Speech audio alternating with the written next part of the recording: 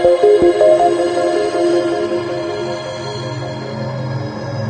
hearts are open to the cries of the world.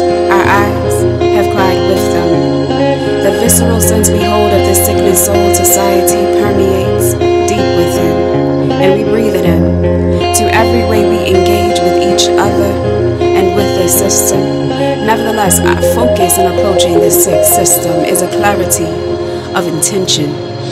Our mission, rocking this hope mentality, riding on the implications of our technologies. We grind for a society of abundance, systematically accessible to all.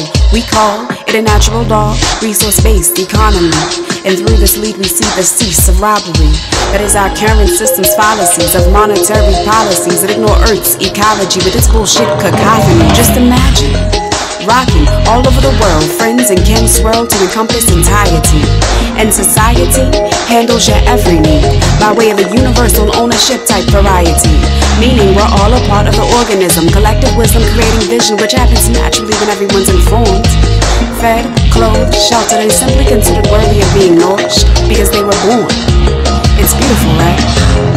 And it's also totally feasible. Technically, it's just a matter of integrating all scientifically derived information and having it available to all people, while meanwhile, setting up sustainable and efficient systems that reference that growing database in your local neighborhood, and also telling as many people as possible why you're doing that and why they also should. Now sit and rock that so it clicks.